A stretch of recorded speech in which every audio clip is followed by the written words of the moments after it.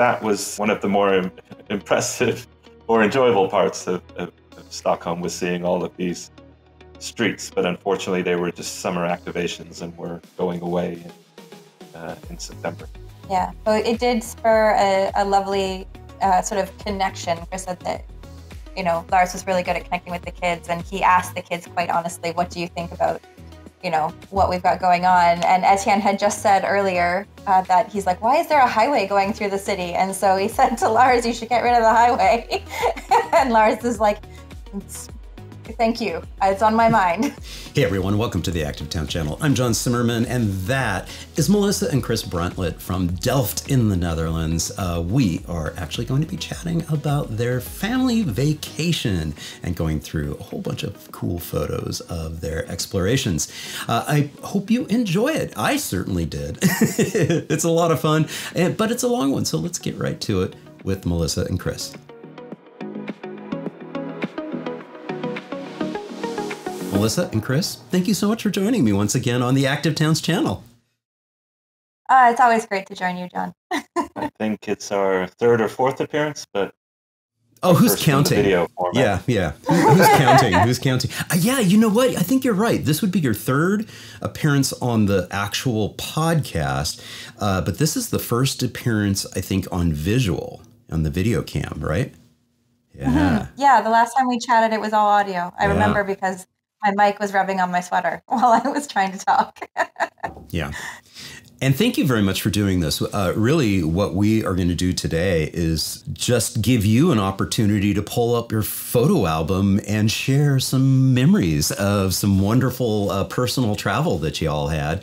And I was just soaking it up on social media because you do a great job of posting about your family trips and the things that you see out there. And so for the audience, for the listening only audience, it may be a little rough because we're gonna have lots of photos here. We'll do our best to try to describe what we are seeing on screen. And then for obviously the YouTube audience, the visual audience, you're going to be treated to a wonderful family vacation that has lots of cool urbanist things that kind of come out. A little bit of active mobility and some of that. But before we get started, why don't I just turn the floor over to the two of you for a quick introduction. Who are you? Who are we? Yeah. Well, for those that don't know who I am, my name is Melissa Bruntlett. I have been working in advocacy for cycling and urbanism since a long time ago, over 10 years. And work now with an organization called Mobicon, based in the Netherlands, working as a strategic advisor and focusing on communications and engagement around inclusion and equity. So this will be a bit of a departure from my day-to-day talk, which is nice. Yeah. That was very quick, very efficient. Nicely done. And I am, Melissa is my better half. Chris Bruntlett, and I'm lucky enough to be the marketing and communication manager for the Dutch Cycling Embassy for the last 5 years. Yeah, prior to that, Melissa and I worked on a little consultancy called Modacity based in Vancouver, Canada. We've co-authored 2 books, Building the Cycling City and Curbing Traffic. And we have, through that advocacy work, landed some pretty incredible roles living and working in the Netherlands. And documenting that on social media and building up quite an interest and quite an audience, and sharing our insights, our experiences, our observations from our day-to-day lives and our day-to-day travels. Yeah, I think what's interesting with where Modacity is now is it started as a passion project, became a job for both of us for a time, and then now is still partly a job, but a lot of a passion project again for us. Yeah. You know, it's gone back. Yeah. It's had its evolution. You know, I like to. I really cherish our friendship and the ability to connect and chat like this. And I've loved this journey that you have been on, and it really dates back to 2015 when you took your trip. I believe it was. Was that actually in 2015 when you guys took your trip? the next year, but that's okay. Okay, Who's counting? the beginning of 2016. I think I remember 2015 because I know that 2016 is when we actually met at the Pro Walk, Pro Bike, Pro Place conference there in Vancouver, because I don't recall if you had mentioned that. Yeah, you're Canadians. You were in Vancouver for a while, and then you made the move over to the Netherlands because of these opportunities that emerged. But I think it was in 2015. Maybe you were doing your fundraising, you're doing your prep work to be able to make it over to the Netherlands for that trip. How many weeks was that on that trip? 5 weeks, five cities. Yeah. 5 weeks, 5 cities. And it really became that platform for the book that eventually emerged, that first book, The Building the Cycling City, of which we did talk about in our first podcast episode. And then the second podcast episode, we talked about the second book, Curbing Traffic.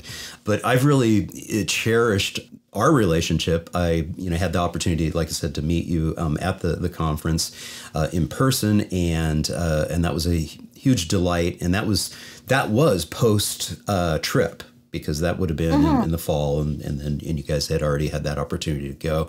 And then you caught the tiger by the tail. It was a whirlwind tour of promoting the book, and next thing you know, you're moving the family over there. And I will refer people to our other episodes. I'll put the links down below to those episodes so that you can dive into that story, that backstory. But I also cherish the fact that I was in Delft in, what was it? It was last November, the latter end of October and into November. And I'm like walking down this little street right here on screen and run into the two of you, because I was basically staying about 2.5 blocks away, but we had not yet connected yet in person there in Delft. And so I guess that's one of the cool things about living in a people-oriented city, is you have that opportunity for those chance meetings.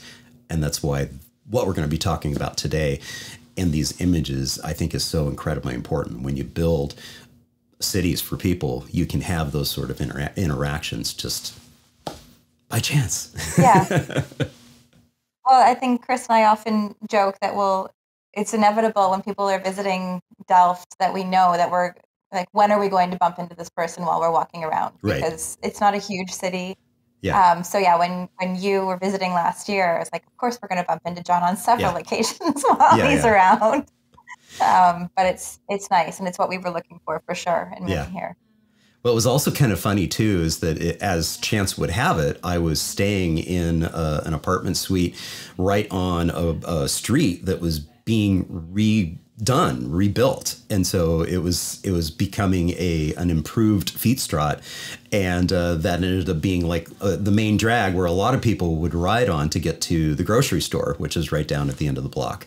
So that was kind of a fun thing. So I ended up producing a video promoting that, and you all ended up producing a video promoting that transformation as well. Yeah. Yeah, I mean, we always say it, there's this culture of continual improvement in the planning profession here that other cities could learn a lot from, because every infrastructure upgrade, whether it's sewage pipes or gas pipes or other necessary upgrades that need doing, it's always seen as an opportunity to make the street better, to make the lives of the residents better. And that street was a great example of now it's a great Fietsstraat with and we use it all the time. It's lined with sunflowers in the summertime. They're just an absolute delight to cycle by. So it's good to live in a city that's constantly getting better and thinking about its residents. And there's so many opportunities here that we just walk by and we take some photos and share them on social media. And next thing you know, there's people around the world saying, yeah, Delft is special. The Netherlands is quite special because there's still room for improvement, even after all they've accomplished in terms of creating livable, human scale, people first city. Yeah, exactly. So here we are. We're not here to talk about that stuff. We're actually here to talk about your vacation. And so here's a little family shot. If I were to guess, I'd say this might be in Copenhagen, but who knows? Where's this shot from? You're absolutely right. This is Copenhagen, and this is day one, I think. I think so. Yeah. Okay.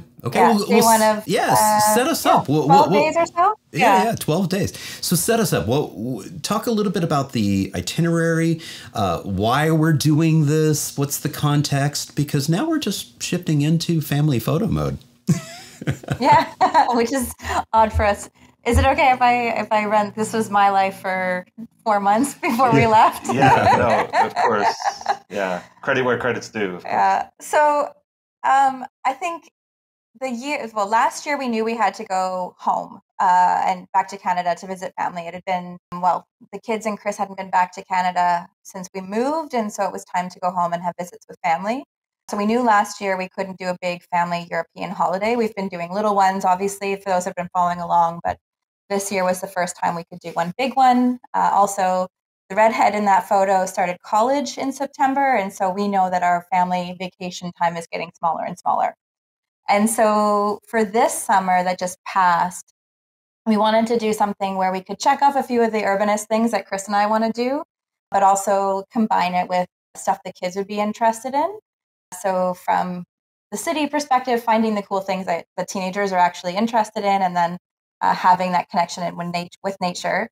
At the same time, Chris and I were a bit ashamed up until that point that as urbanists working in cycling advocacy, we hadn't been to Copenhagen yet.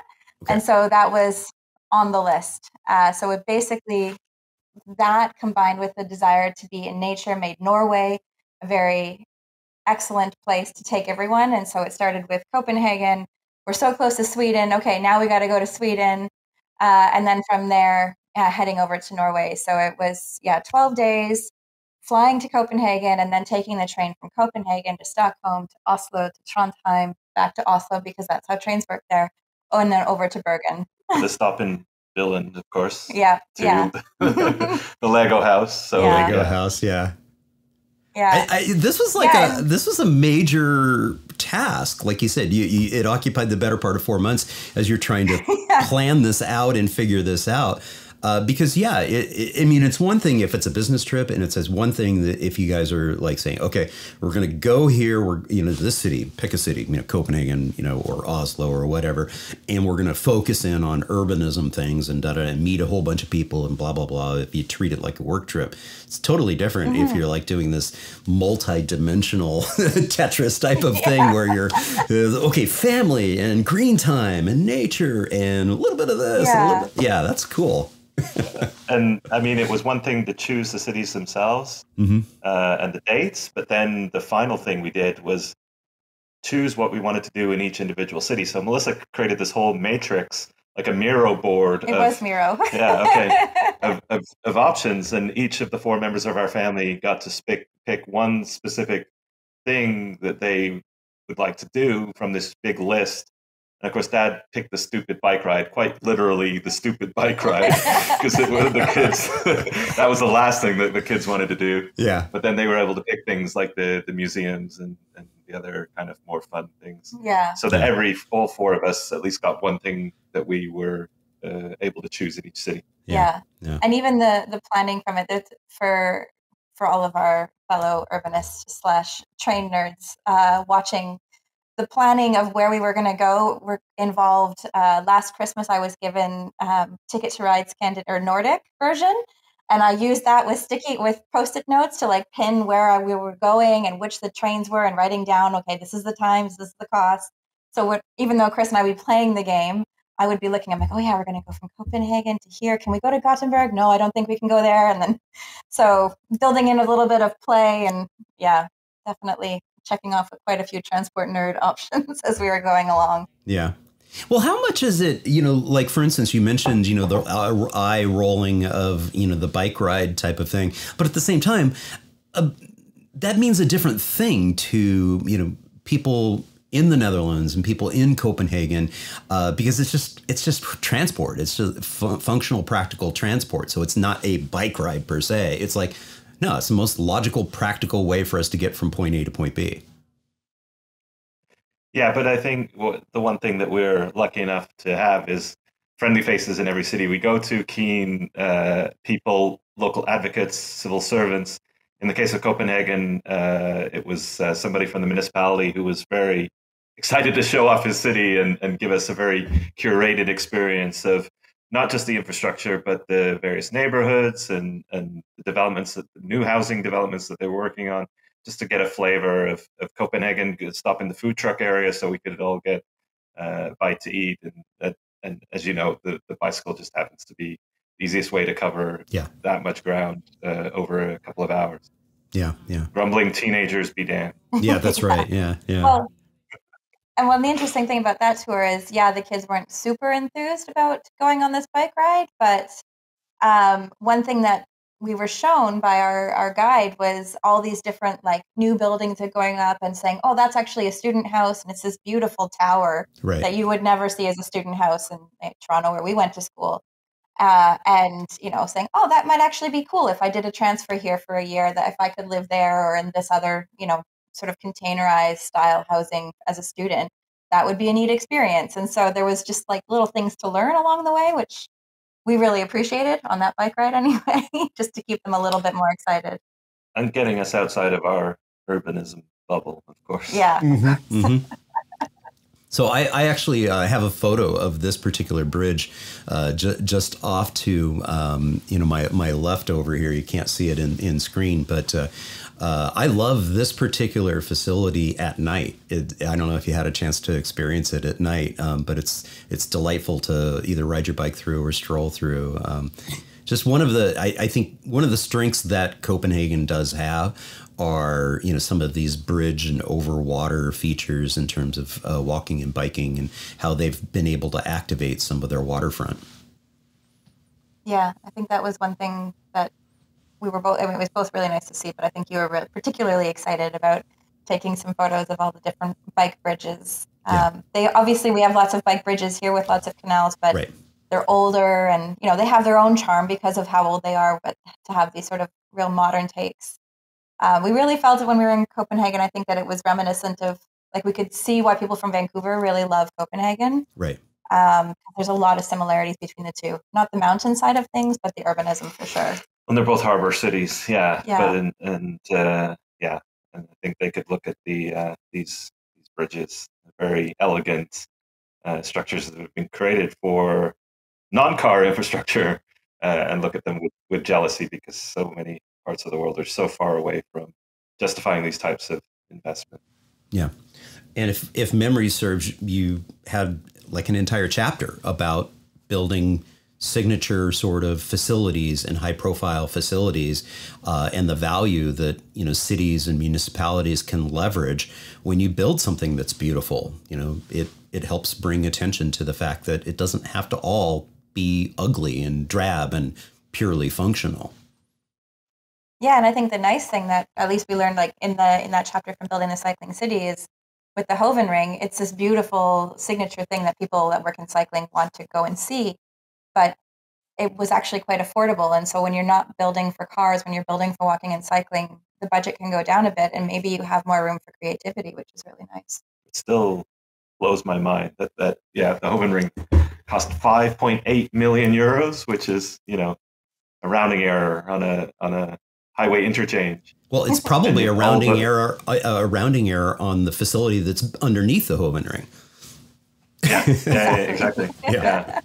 When you think of the city branding, the tourism, the attention that Eindhoven's been able to attract as a result of that one piece of infrastructure. Yeah. It's something that Copenhagen, I think, has accomplished through the cycle snake, which is on the screen now, is a statement of intent. It's not a lot of money, but it's thoughtfully and well designed, and it's very shareable on social media, and it just puts this really positive and inclusive image of your city out there to the world, rather than nobody's sharing photos of car infrastructure unless it's to dunk on it. Exactly. Yeah. What's interesting about the cycle snake too, and this is a great photo that exemplifies it, is that interaction and articulation that it has with the buildings around it. It's kind of cool. You're up elevated in and you're like, oh yeah, there's all this elevation and all these, cool stuff that you can then, kind of circle down around and get to. Yeah. And I think what's really interesting is I think it's, when you get over to the other side of this bridge, because of some of the construction projects that are happening, it's this massive, basically bike-only space, with the exception of pedestrians are obviously in that space too. But yeah, you get down there and you're like, whoa, this is like, I have, even coming from here, we had so much space when we got to the other side, which was a bit alarming. Yeah, but I think that's temporary due to the construction, but still quite impressive to see. And then further up, you saw that's the intersection where they've taken the diagonal, rather than having to do a two-phase left turn, they've carried the blue paint diagonally through the intersection, just due to the vast number of cyclists that were taking a left turn on this intersection. So it's all a very linear route that's quite an important spine to their cycling network that gets you up from that intersection right down, I think, 15 or 20 meters down to harbor level. That's quite a vertical gap to bridge through the design of this infrastructure. Mm-hmm. And I jumped from that cycle snake photo, which featured a cargo bike, over to a series of photos with a bunch of cargo bikes. Talk a little bit about what's special about the Copenhagen, the Denmark sort of orientation to cargo bikes. I find it very delightful. I've visited Copenhagen multiple times, and I end up doing the same thing, taking a lot of photos of some of the cargo bike activity. Walk us through what we're looking at here. Yeah, well, I don't know exactly the context of the photo. It looks like somebody's celebrating a birthday. I think it was a Saturday afternoon, if I remember. Yeah. This is a fairly common sight. Most of these photos were probably taken in a single afternoon, and the number of cargo bikes, the rate of cargo bike ownership in Copenhagen, I think, is higher than any other city in the world, including most Dutch cities, and they really have become normalized and accepted as a part of the mobility mix there. You see children, young and older adults, all riding in the front bucket, getting wherever they need to go. It really has become the great car replacement tool for a lot of families. It's a great location for stickers too. I should send them a Streets Are for People sticker. Yeah. Exactly. Well, and I think what's interesting, and we see this a little bit in the bigger cities in the Netherlands too, is that a lot of people you see, as you said, it's this alternative option. I wouldn't say alternative. That's not always a better word, but it's just a different option to getting around in a minivan. You see so many families using it, and in big cities, this often becomes a really comfortable way for families to move around, where they might not be as comfortable with younger children riding on their own bikes. But then you have this great tool, so it's not like ride a bike by yourself or ride in a car. It's ride a bike, or we can get a cargo bike where maybe I feel a bit more comfortable moving with my kids, but I'm still on a bike, or your dogs. Yeah, your entire family. I mean, right here, boom. Yeah, absolutely. But go ahead, Chris. I was just going to say real quickly is that what we've noticed is that sort of the design is a little different. I mean, they really have leaned into the trike configuration, where you've got the two wheels in the front, and so rather than a cargo bike, we're really looking at a cargo tricycle. So it is a little bit different on that sense. Yeah, no, they've embraced the more boxier kind of traditional Christiana cargo bike, whereas here in the Netherlands, the cargo bikes are certainly getting more sleek, more sophisticated, more with the styrofoam buckets and the electric assist, the urban arrows, and it's the longer wheelbase too. It's a much longer vehicle to be able to accomplish that and still be stable. So, yeah. But I think the one point we always try to make around cargo bikes is, in some ways, in a cycling city, they are a sign of that maybe parents aren't 100% comfortable putting their 8 or 10 or 12-year-old on their own two wheels. And so they may be a sign that there's some discomfort and dissatisfaction with the quality of the infrastructure there, that it's a bit too chaotic or unsafe. and that the end game should be every 8-year-old can get on their own bike and not have to ride in the front bucket of a cargo bike.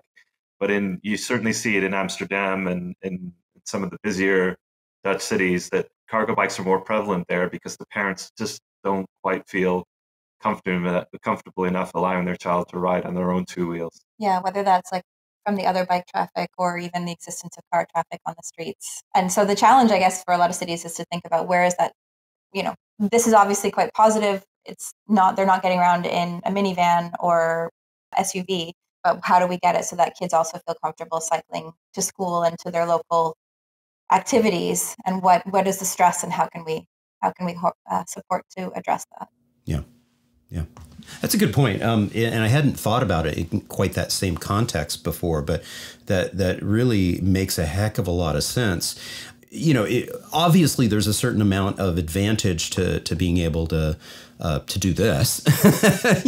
Okay, hey, let's all go to the park and et cetera. Oh, how are we going to get the dogs there? Well, okay, let's do it this way, because they're not going to get on their little doggy bikes and pedal their own way.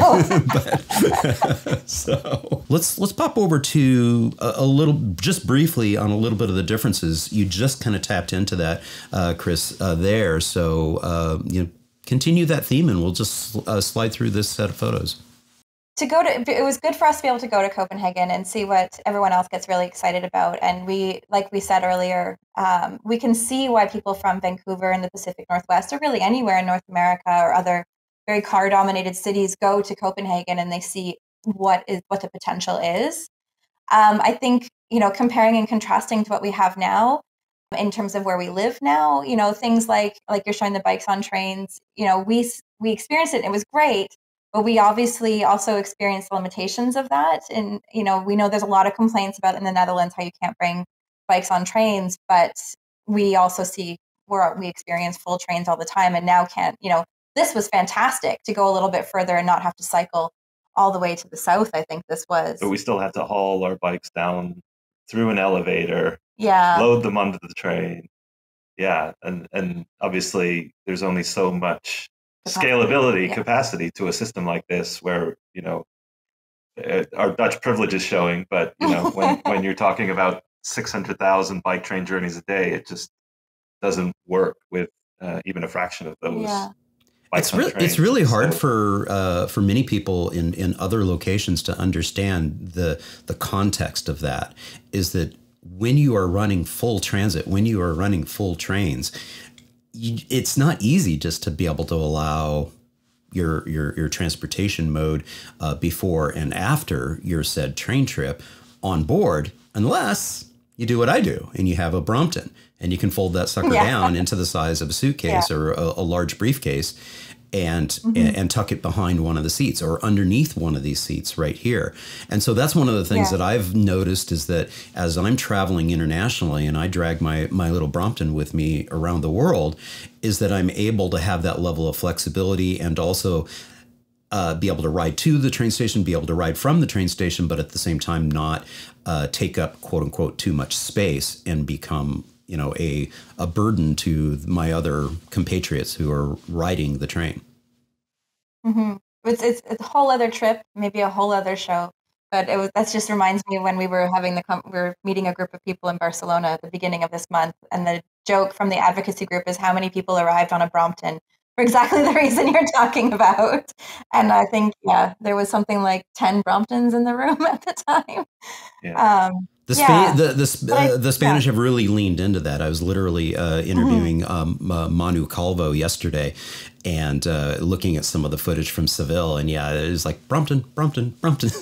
So, yeah. Fantastic. Okay, continue. Yes.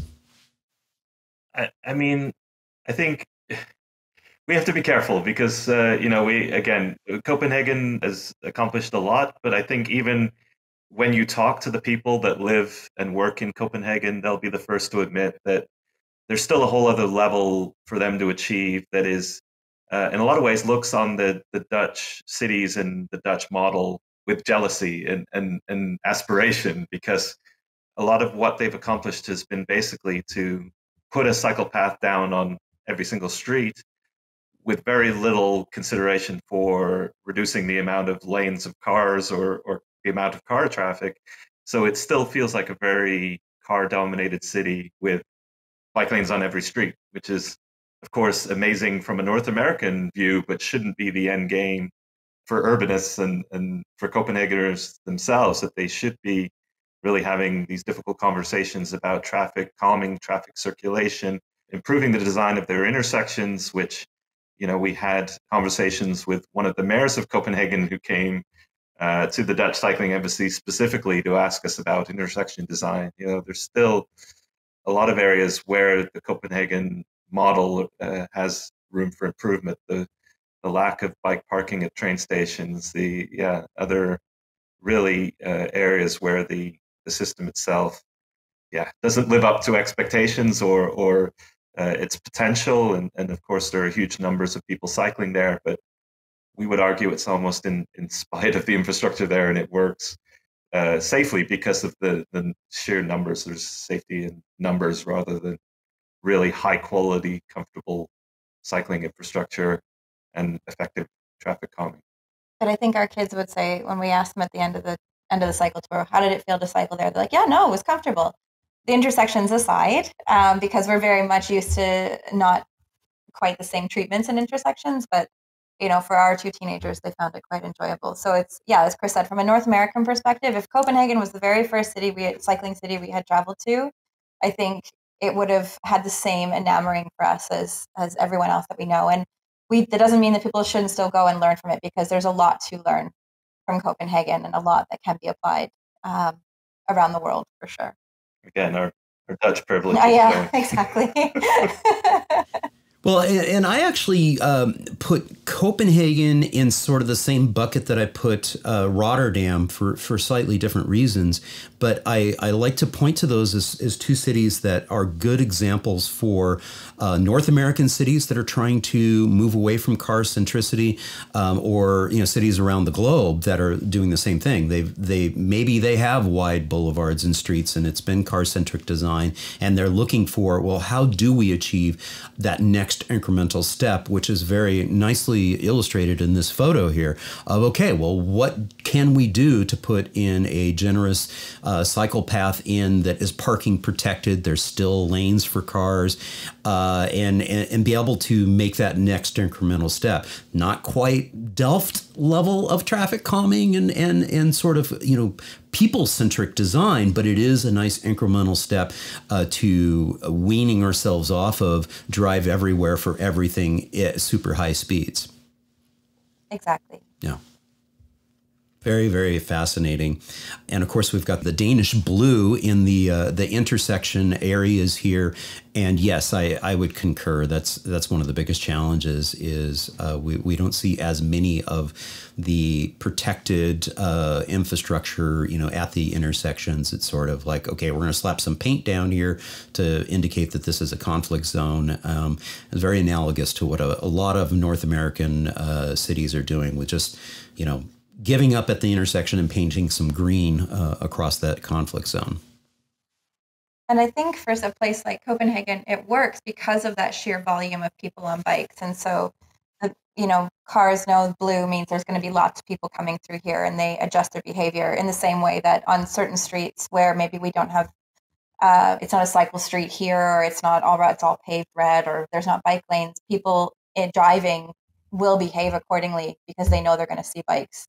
But it comes with a sheer number. But how do we make sure people are safe before we get to that volume? Yeah, my last trip to Copenhagen was in 2019.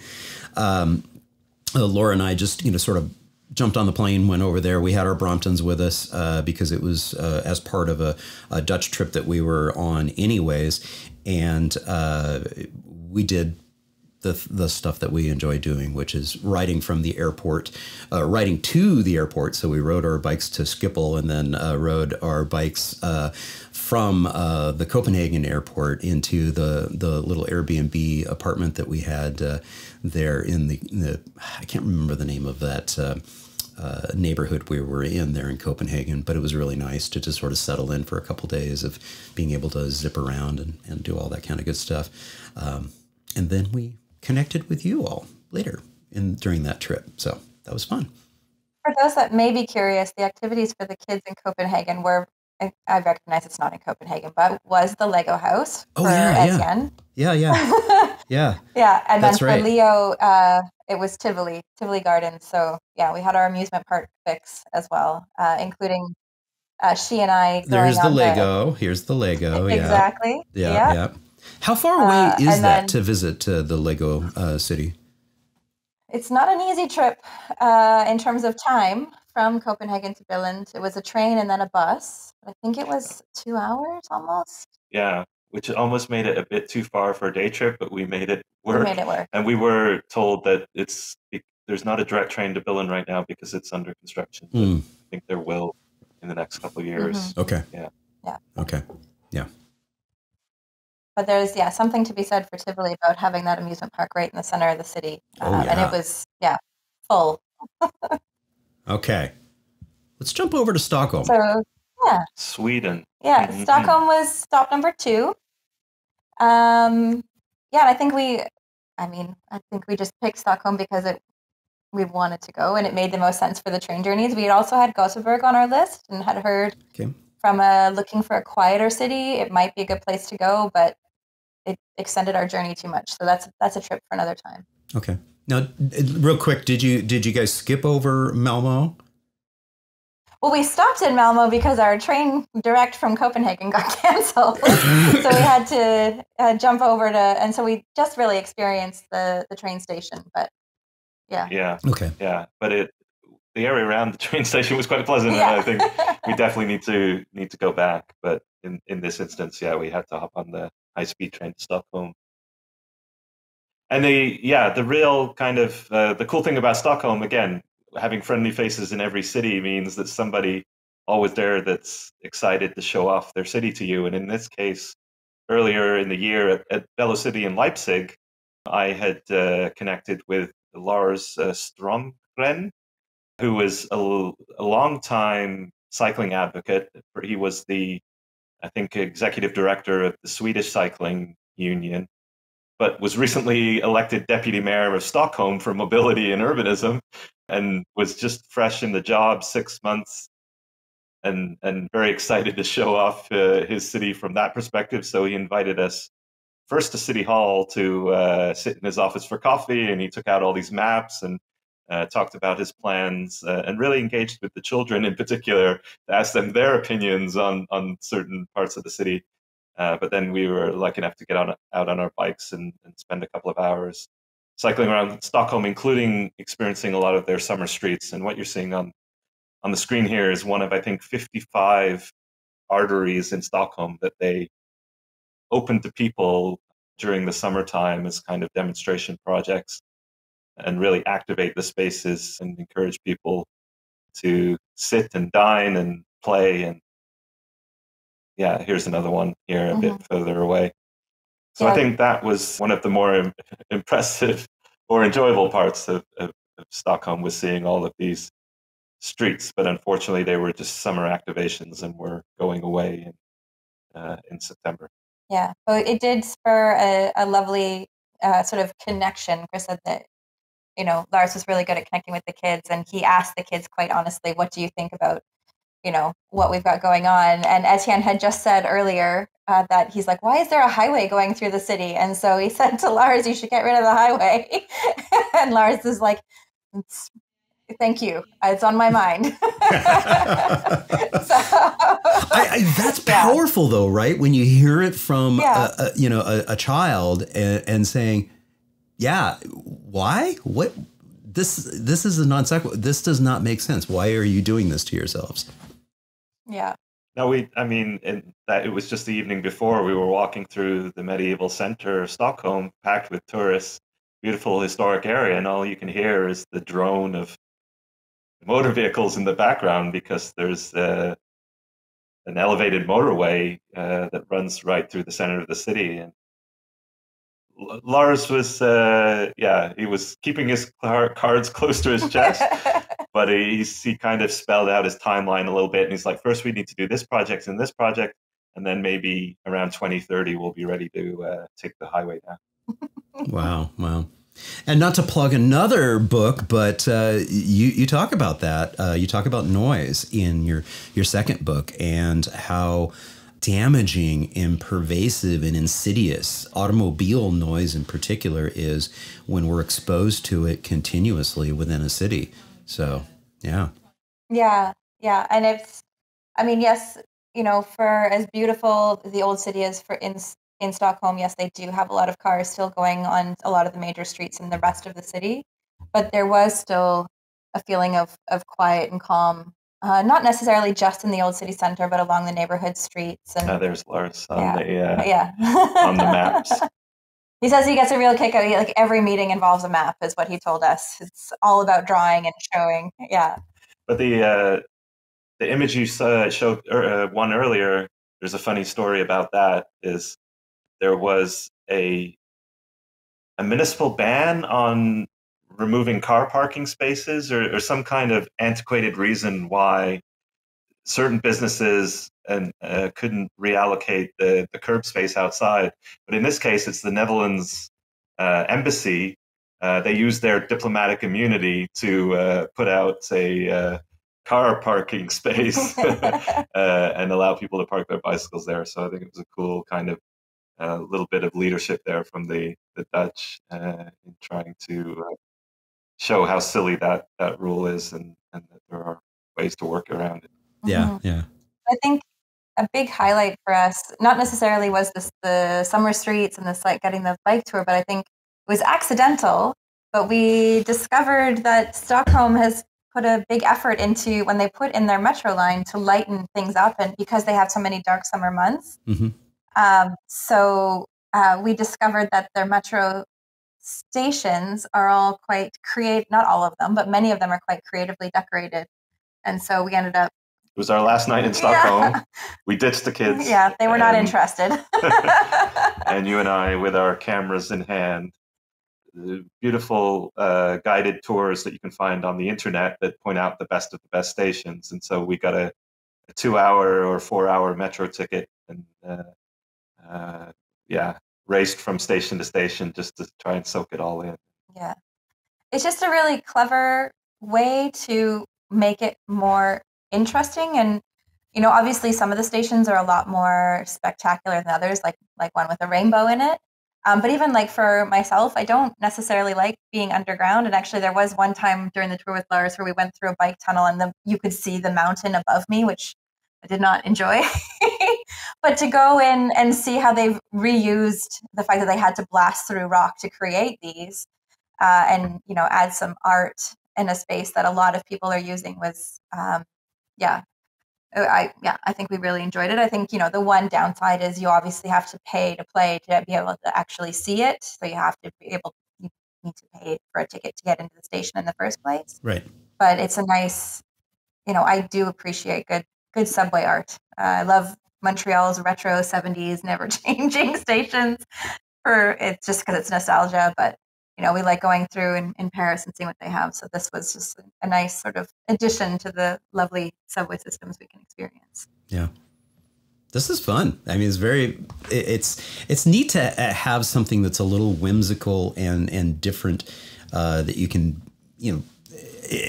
again, throw some light and some paint and a little bit of this and a little bit of that.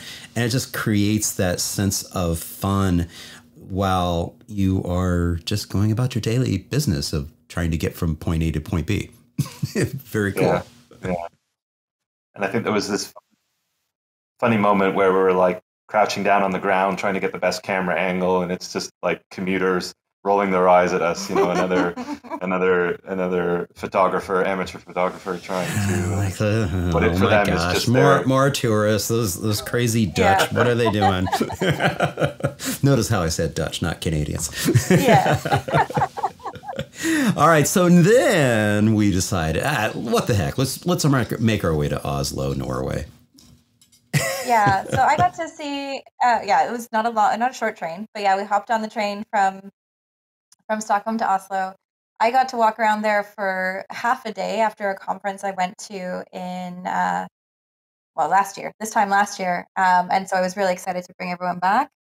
a little bit worried because I think we were all getting a little bit tired of urbanism. And then Chris found this. This was his thing he wanted Was to this do. my thing? Yeah. Okay. Yeah, and I think all four of us were quite smitten with Oslo in particular, because it's a big city of 1+ million people, but it really embraces and activates its natural spaces. And this is the perfect example of that. It's the Akerselva River Walk, which is an 8 kilometer long urban walk, if you can call it urban, because it starts at one of the lakes on the outskirts of the city in the forests, and really kind of follows the route of this river all the way to Oslo Central Station in the heart of the city, following the old industrial areas, old factories, brick factories, and wrought iron bridges, and really kind of, yeah, I guess we would refer to it as kind of a forest bath,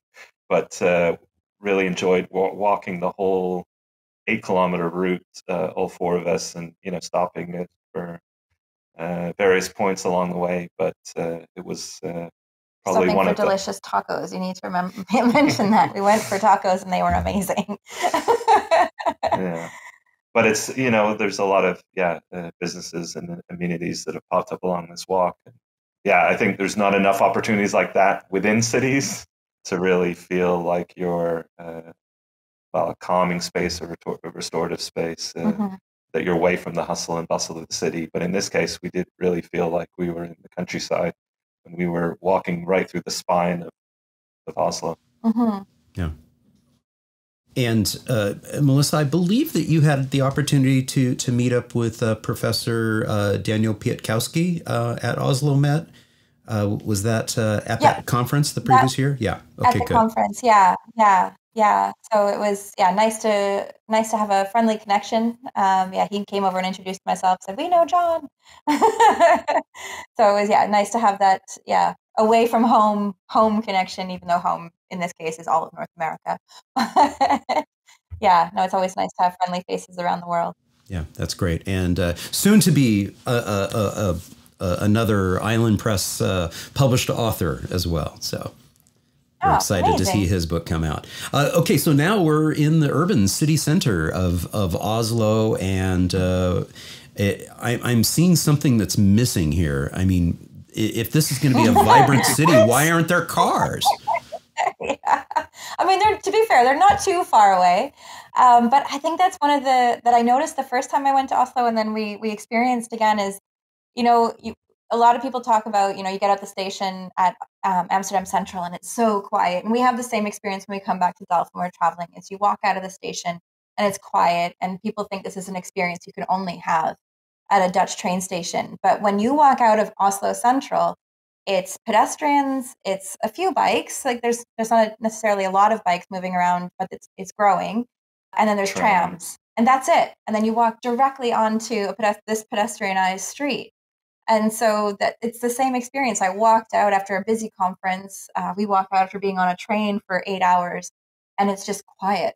It's just the sound of people. And so it's just this great proof that it's not this like secret that can only be achieved in the Netherlands. It exists in other cities, and definitely in Oslo. And I think it helped. It was quite a contrast coming from Stockholm, that we're piloting these car-free streets, to a city that it just implemented them on a permanent basis. It's part of a specific low car livability strategy to improve the economic vitality, the social fabric of the city. And there's a lot of really great spaces for people, not just in the center of Oslo, but stretching into the residential areas. This is a completely car-free shopping street in the northeast of the city. It's just trams gliding through there, and it's just lined with pedestrians and terraces and really busy shops, and lots of green space. And we found ourselves going back there quite a few times throughout our stay. Mm-hmm. Yeah, and then of course, all of that just helps to complement their commitment to Vision Zero, and that Oslo is often touted as one of the cities that's been able to actually achieve that goal, and that isn't through is not by accident. It's very much because of a lot of these programs that we got to experience when we were there. I appreciate too, Melissa, what you said about how in Stockholm they were piloting these installations and these interventions, whereas Oslo has made a firm commitment. I was reminded when I was reminiscing about the car-free day that I was able to attend in Paris in September of 2015. And soon after that, Oslo had announced their initiative to really boldly move forward with a plan to try to, cut their addiction to automobiles, which was still very much relevant in the fourth quarter of 2015. I know that their ambitious plans that they had announced back then didn't come to fruition, but it seems like there's definitely some major success stories that we can point to, including some of these car-free streets, as well as you mentioned with Vision Zero, and actually being able to achieve a massive decrease in the number of fatalities on the streets of Oslo. I know it's challenging and they're not getting to where they originally had envisioned, but what I'm seeing here, and it sounds like what you have experienced, is really quite impressive. Yeah, and we'll see it again in the other cities that we visited as well, and I've seen it in a couple others that I've had the opportunity to visit in the last year or so also. But there's this interesting sort of dichotomy happening in Norway where there seems to be this commitment to try to move towards more sustainability, more safety, but they still do very much rely on cars, topography obviously being one of the big reasons why, but also the distances. I mean, we come from Canada. We know that cities are far apart and sometimes, there aren't always alternatives. And so they're in this weird, challenging place right now is how do we shift to getting people more access to more options for transport and shifting away from cars in a challenging place where a lot of their economy does rely on car-based economies. So yeah, it'll be interesting in the years to come to see how they start to address that, or if they start to address that, or how they find different solutions to those challenges. And you were very coy there, mentioning car-based economy. I mean, and Professor Piatkowski and I were having this discussion at Velocity in Leipzig, Germany, a few months ago, and I basically just point blank asked him, hey, I mean, you guys are like a major oil producing country. Politically, I mean, how is that really sitting? He says, yeah, it's a bit of a challenge, when your economy is so based on this addiction to, propelling this forward. But it's interesting how the culture can kind of divide that and say, well, yeah, there's that. Yeah, we're producing oil and gas, but at the same time, this is important too. So it is interesting to see how they're navigating and deftly walking that fine line of a commitment towards safer streets, a commitment towards trying to do something about global warming, as well as, that's part of their economy. Yeah. And, we've seen in other places when that economic driver is taken away, that there's obviously negative knock-on effects. But yeah, I don't know. I think I'm always optimistically hopeful that a lot of these places will find new solutions, but maybe that's just my blissful optimism. Well, it's so incredibly powerful when you experience these cities that become more people-oriented. And in the previous series of photos, we were looking at mostly pedestrian zones.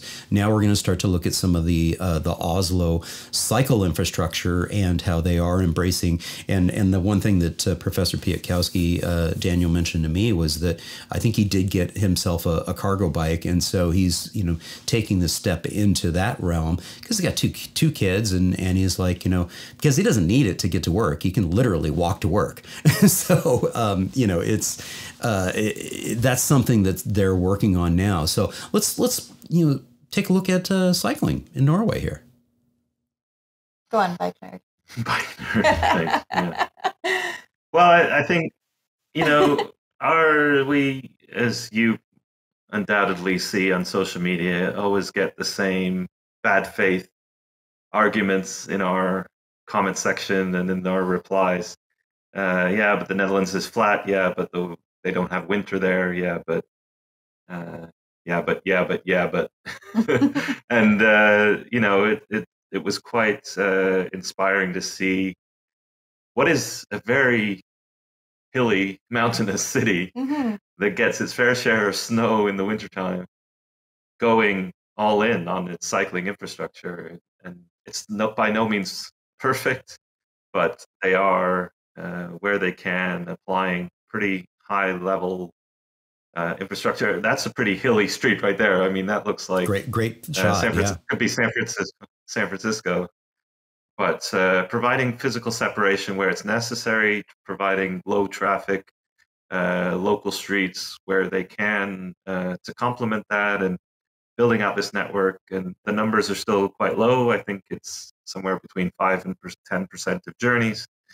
But they have a roadmap and they have some political commitment. And yeah, watch Oslo, because I think Jason Slaughter did a whole video on cycling in Oslo and kind of predicted it would be one of the world's next best cycling cities. I don't know if I've seen enough to agree, but it's certainly one to watch in the years ahead. Yeah. I'm really just soaking up a lot of these images. Yeah. This is an interesting example because it's like they didn't want to choose between the bike path and the tree, so they kept them both. Yeah. And I see this imagery, frequently. Literally, I mentioned that I was chatting with Manu Calvo from Seville, and we paused on a photo just like this in our recording session where they needed to save the tree. And in that case, it was a two-way cycle track, and they literally just split the lanes and went right around the tree, kept the tree. It's like we're not giving up on that tree, especially in a place like Seville where they need the tree canopy for the heat, for sure. But what was the orientation to motor vehicle speeds, like say on this street? I saw the previous photo was 40 kilometers per hour, and I'm like, 40 kilometers. That's kind of an odd one. I'm used to the Dutch approach of it's kind of either 30 or 50 kilometers per hour, and we're trying to phase out those darn 50 kilometer per hour ones because those are the fatalities and the serious injury rates on those streets are not very much worth crowing about. But yeah, would this street have been, since it's the orientation of it, would this street most likely be a 30 kilometer per hour street? I wasn't paying attention when we were walking along it. Maybe you know better. They are going kind of all in on the 30 kilometer an hour on as many streets as possible. You would occasionally see 40, I think, as an intermediary step or as a political compromise, maybe. Right. Yeah. But and it's I can understand that. Okay, well, we do have like a little bit of a physical separation here, but I still cringe. Yeah, really, 40 kilometers per hour. Yeah. And this was down by the harbor, the docks. So I think there was a lot of freight trucks, and maybe this was a compromise with the logistic companies along those routes. But a nice raised crosswalk there, which again we're still all too rare in urban environments. But in this case, they've it kind of looks like it was details, right. Yeah, I mean, can you tell? I mean, to me, it looks like it might have been actually a retrofit. Yeah, so this is part of the newer development that's happening along the waterfront. And so, yeah, this would have been like a former, I think it's probably part of what would have been the highway that eventually they've buried underneath the waterways to free up this land to do the development they've done and to quiet out the space. I mean, to be fair, it's probably more about the development than quieting in a lot of ways, but it's a nice byproduct. But yeah, I think in that case, they're looking at how do we take the old streets that we have and make them work for the purpose of what we're trying to do here. In that case, that area is still under construction, so doing it in a way that can be adapted as needed.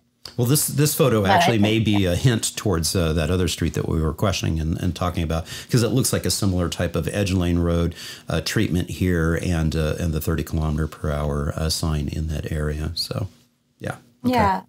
Yeah.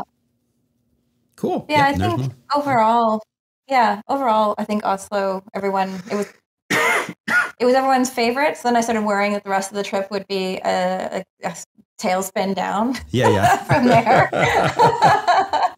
But I think, we've taken our kids to so many big cities and they've kind of said like enough is enough. And in Oslo, everyone had a good time. Everyone enjoyed themselves. We got to do some cool things. We got to take a tour of the opera house, which I highly recommend people do. It's very cool. And with Leo now studying for theater production, we got to go backstage as well, which was also a very big cool experience for her. Yeah. Not a personalized tour. It is part of the tour. Absolutely. Absolutely. It was so cool. Well, you mentioned travel, and so we've got a whole bunch of travel photos here as you're making your way around to different locations. Is this train travel? No. So this was almost our very last thing that we did. So prior to this, we'd taken the train up to Trondheim, and then this was between the journey from Oslo to Bergen. There's this historic rail line called the Flam Railway. Flam, I think is how they say it. And we decided to stop off halfway, take this train line down.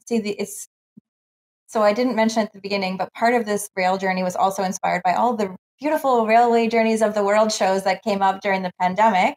And this line was on it. And so it became part of our trip. And we wanted to do something when we got to Flam, because you can't just get there and then get back on the train and go back up.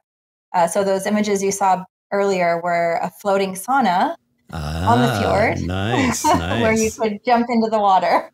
Yeah. Which it's not too expensive, but we would highly recommend that anyone and everyone do it. It was awesome. This is just awful. This is so ugly. I know. It was just terrible. So dreadful and boring. Yes. You're definitely getting your green fix on this trip. Yeah. And the accommodations.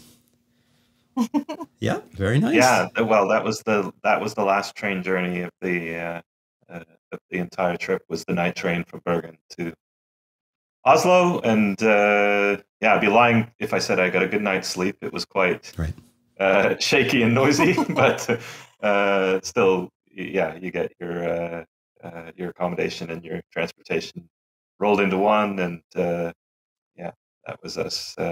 A nice way to end the trip, for sure. Yeah, we did pay a little bit extra so the kids had their own berth, which was also nice. Very nice. Very nice. Good move there, for sure. Yeah. So we also have some reflections here from Trondheim.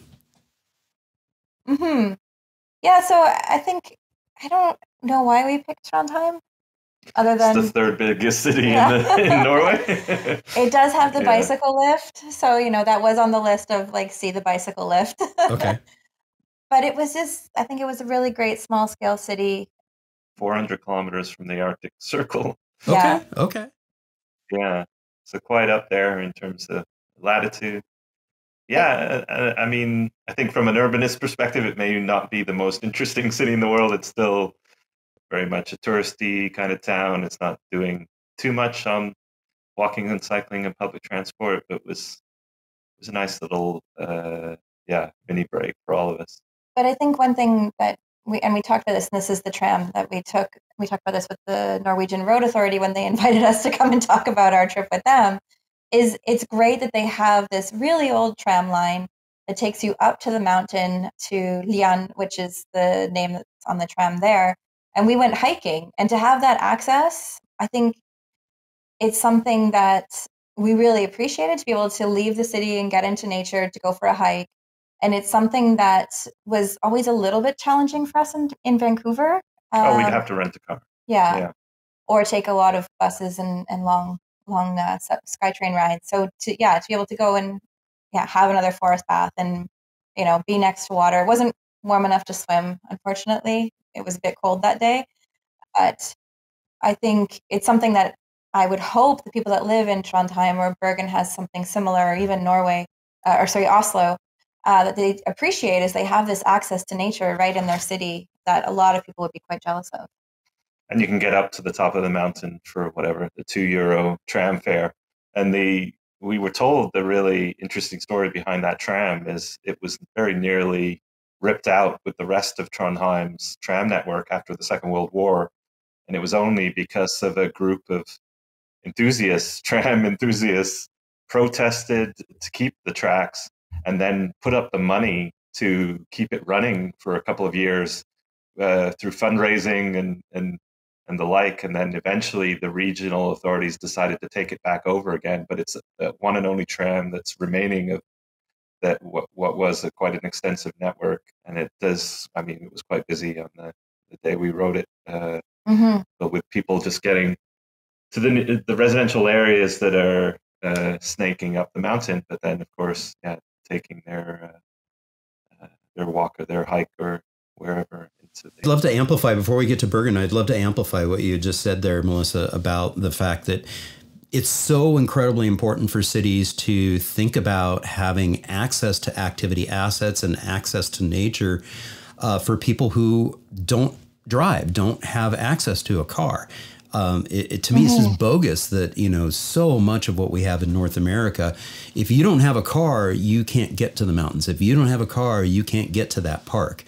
And then you end up having these ridiculously large parking lots, you know, associated with these parks, because, you know, you just can't get there from here, you know, from your home. You have to be able to, you know, to drive there. And so having meaningful, safe alternatives, you know, to the automobile is incredibly important, whether that is a tram.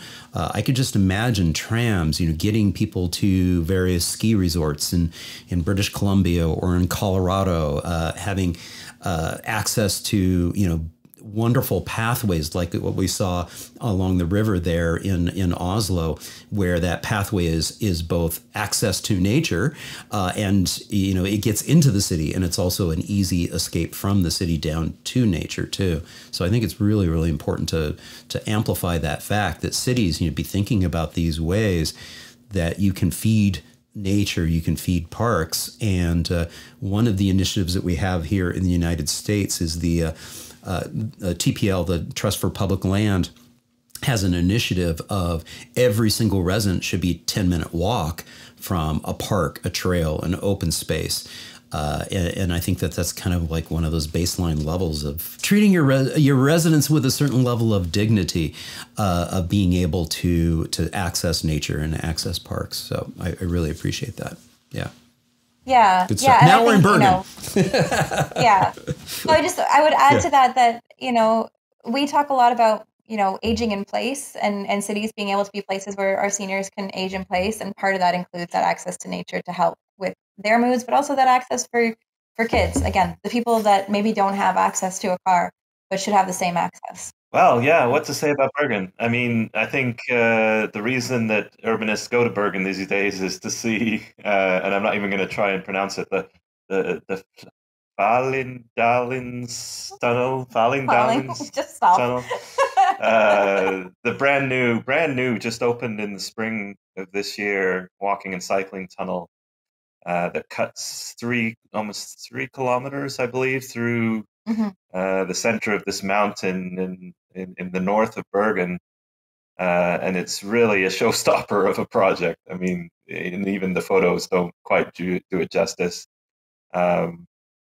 Something that, well, as the project managers told us, was kind of an afterthought, a byproduct of an evacuation tunnel that they had to build for the tramway that was also being cut through the mountain. And they just decided, hey, let's do something with this space. Let's activate it. And I think there were a lot of fears around social safety and around graffiti and around crime.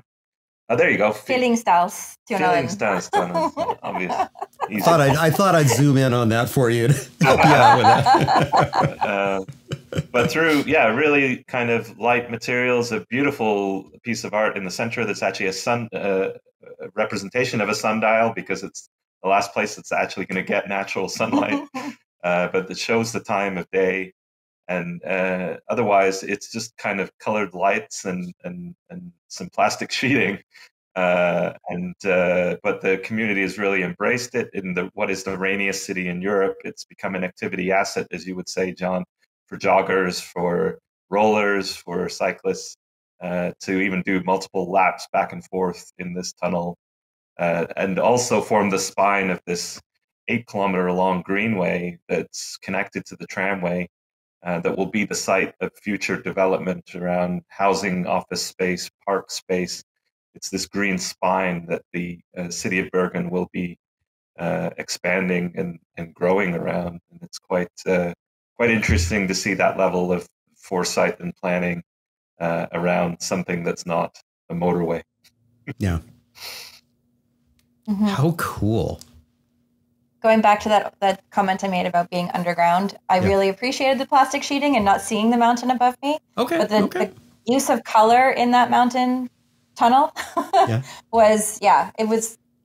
it's nice because you have that like colorful aspect, but it also cleverly is set up to indicate how far along you are, so to know how far you are in, but how much is left. So if you're concerned about getting out fast, you know where to go, and that actually serves as part of their evacuation strategy. It's not just for people like me that don't want to spend too much time under a mountain, but more to understand if you travel this way, the exit is close versus traveling to the middle.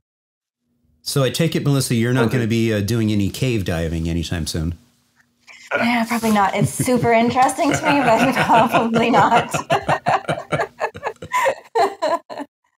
And I mean, I think the nice thing about this project is, despite the fact that the kids think that every bike ride we take is a stupid bike ride, they were actually quite impressed and really quite enjoyed this experience. It was something they were talking about long after we got back to the Netherlands. Yeah. And now, we got a little time lapse of the experience.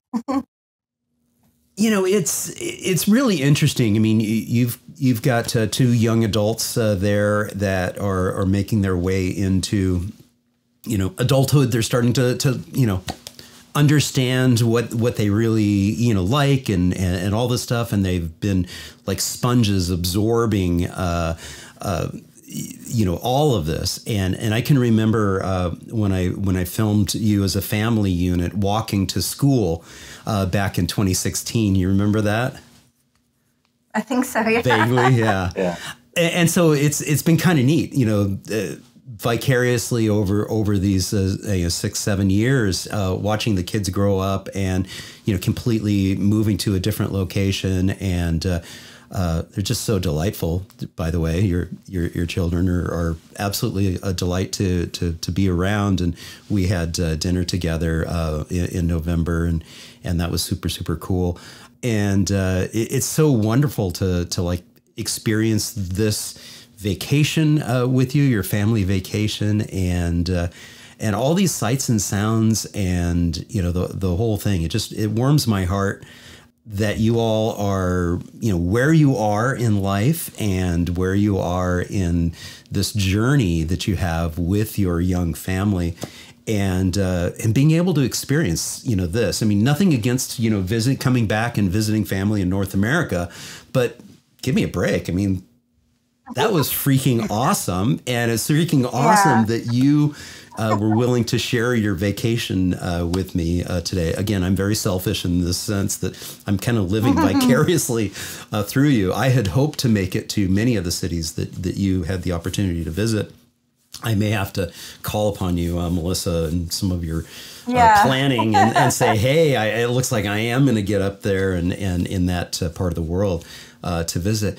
Any final thoughts and reflections from both of you about this experience and what's up next? For next summer, are we already planning our trips?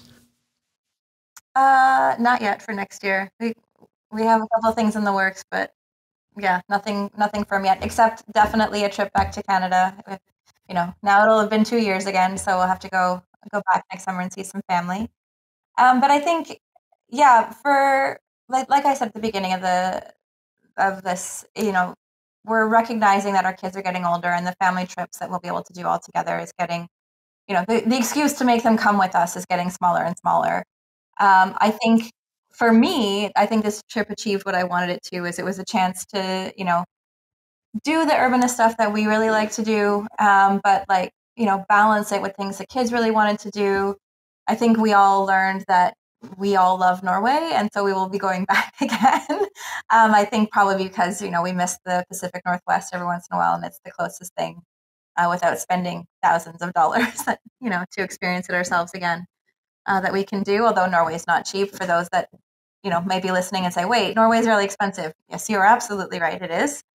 But yeah, I think it was the perfect summer holiday for us, the perfect balance. And yeah, I don't think I'd change a thing. No. I think, and this is, I mean, we don't take a moment of this for granted. We still kind of wake up every morning and pinch ourselves that we get to work the jobs that we get to do and to live the lives that we get to do. And the social media presence feels almost like a responsibility to kind of share the positivity, but also, well, a lot of this didn't happen without the support of those that community. We were reflecting on this today with Doug Gordon, as you know from the War on Cars podcast, and it really does take a village for all the successes. Yourself making the introduction to Heather Boyer at Island Press, Doug allowing us to sleep in his apartment when we were on our book tour. These are all little things that we pay forward and through acts of kindness create opportunities that and this great little urbanism community that we're really proud to call ourselves members of. So that made no sense whatsoever. But it made sense. It made sense to me. I mean, it was through social media that I originally made contact with you. It's when I learned about your crowd fundraising efforts to help with your original trip to the Netherlands, and so.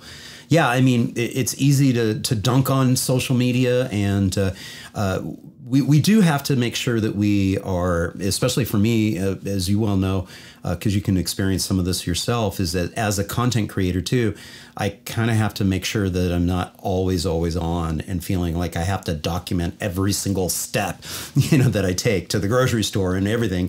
But selfishly, I'm incredibly grateful that you all have taken us along the ride on your vacations in social media, and once again doing so here on the Active Towns channel. Chris and Melissa, thank you so very much for doing this. It's been an absolute joy and pleasure. Yeah, no, it's our absolute pleasure, and like you said, John, sometimes it can feel like work and it's important to turn off, but I think one of the things that brings us joy when we're traveling, when we're not turning off, is that we're showing places around the world that are doing great things. And I think that's the reason that we got into this, was to show why Vancouver was doing a lot of the great things it was doing, and now to get to do that globally is, for us, a privilege that we don't take for granted, and we're happy to be in this space. Yeah. No city has the secret sauce. No city has a silver bullet. Everyone is dealing with its own unique challenges, and but there's so much inspiration we can take, and we channel it and share it, and it allows us to keep going, and it energizes us, and there'll be plenty more trips in the future that we hope people will follow along for. Watch this space for Melissa's urbanist travel booking. That's right. That's right.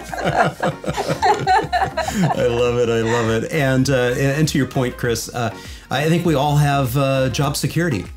In terms of there's plenty yet to do, and doing what I'm doing here on the Active Towns channel, which is to try to celebrate the good things that are happening, and hopefully that is inspiration for other cities, that if you're struggling with this, please know that there are resources out there that you can turn to. And you had mentioned Jason Slaughter's channel, Not Just Bikes. You mentioned Doug Gordon with the War on Cars podcast. These are all great resources that you can tap into, as well as the Dutch Cycling Embassy and wonderful firms like Mobicon that is out there. So, and don't forget, folks, if you haven't yet already done so, please be sure to check out these books. They are absolutely phenomenal. I cannot recommend them enough. Absolutely delightful connecting with you both once again. Thank you so very much. Thank you. Till the next time. Hey, thank you all so much for tuning in. I hope you enjoyed this little show and tell from Melissa and Chris Bruntlett. And if you did, please give it a thumbs up. Leave a comment down below and share it with a friend. And if you haven't done so already, be honored to have you subscribe to the Active Towns channel. Just click on that subscription button down below and ring the notifications bell. Thank you all so much for tuning in. It's really wonderful to have you along for the ride. Well, till next time, this is John signing off by wishing you much activity, health, and happiness. Cheers.